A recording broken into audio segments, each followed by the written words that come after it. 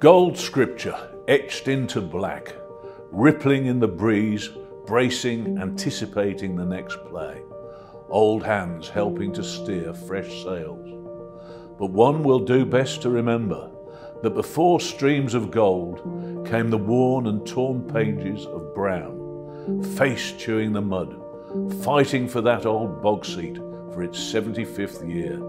Such legends are forged on the field, tales transcending time, relived through the sprightly streams of our kinship. The engine room, our heart, grounding values of family and its worth. Patterson was his name. At the helm, our Webby, honoured titles by the many. Though above all the rest, our best friend one shall attest. Two beacons that burned the brightest, parables of our wisest, from the heights of Twickenham to our home of Copt Heath. Legends have passed through this club. Battles both lost and won, binding us for nearly an age, and many more ages to come.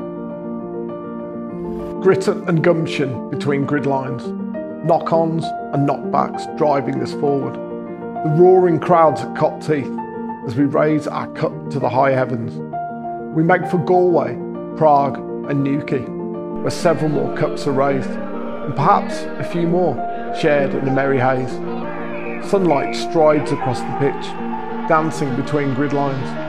Beams of triumph and glory. My captains, now my coaches, fulfilling their path, their duty. There is something wonderful, yet slightly melancholic, to be so present in such moments, taking ourselves out of the frame, witnessing a chapter so clearly marked. For now I stand, silhouetted against the last light of the changing room. The chants of Copt Heath linger now as a humming distant song, bootstrings knotted and strung, but I'm reassured that they will be taken up time and time again, not yet by hands of grit, scars and experience, but of hope and youth, of stories yet to be etched into their spotless surfaces.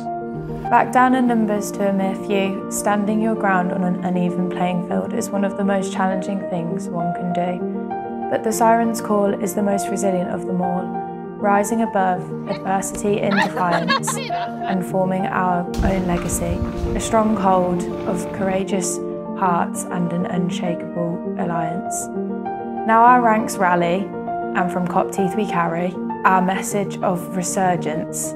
But let our legacy not be defined by its toils or labours. Let it be our trailblazers, our risk takers, and above all, our reach that grasps your attention. We stand together upon that very same playing field, studs deep, stuck in the earth. The siren's call beckons to all, and for those yet to come, in stealing a fortress, our fortress, that is not so easily vanquished.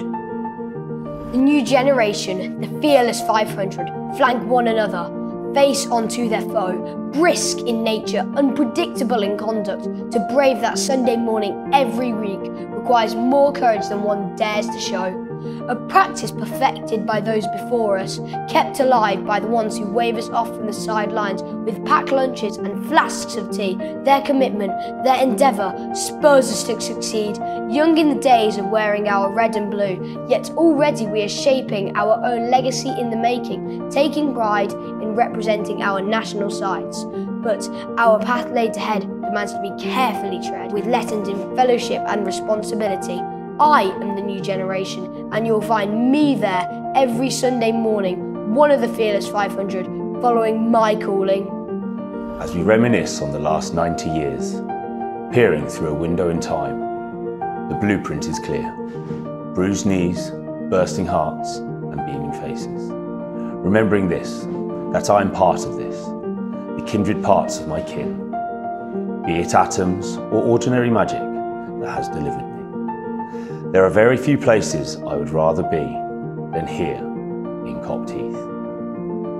And as the years continue to turn, still here be the sills, a legacy flame for our cherished game that will forever burn.